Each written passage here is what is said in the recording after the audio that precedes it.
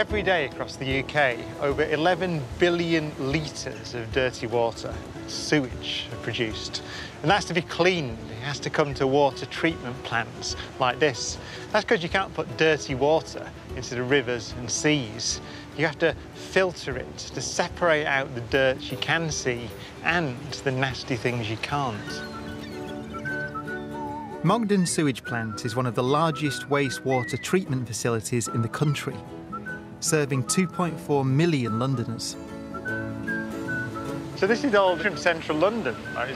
This is London's poo, basically sweeping through. That's exactly what it is, Brian.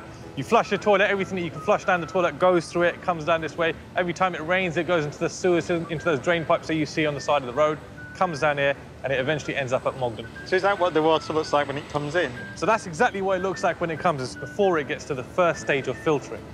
So this process here works exactly like a sieve. Anything bigger than a 6mm hole will get caught on this sieve, taken away, put into skips and taken off site. Anything smaller than 6mm will pass through that hole. So where does the slightly cleaner water go next? So that slightly cleaner water goes to the next process of the sewage treatment process, and I'll show you where it is now. So this is the second stage, the primary settlement tank. Gravity is our best friend here. What sinks to the bottom of this is what we call sludge. Smaller, finer bits of poo. We have a scraper that scrapes that bottom of the tank. Anything solid is then taken away. What goes over the side of this is the cleaner water. So how clean is this water now when it comes out of this stage? What you're getting coming out of here is what we've got in this sample bottle right here. You see it's slightly more clearer from what the first sample that we saw, but still not good enough for us to send out to the River Thames. So what happens to the water that comes out of here? The next process of this treatment will be taken to our aeration lanes. In our aeration lanes, we pump a whole lot of air into it, and we promote bacteria to feed off these smaller clumps of solid matter in there.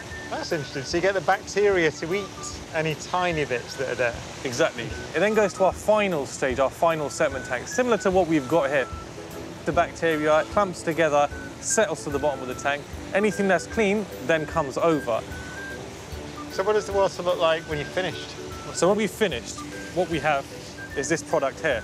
That's what we call final effluent, which we send out to the river. It's quite beautiful, actually, that, isn't it? Yeah.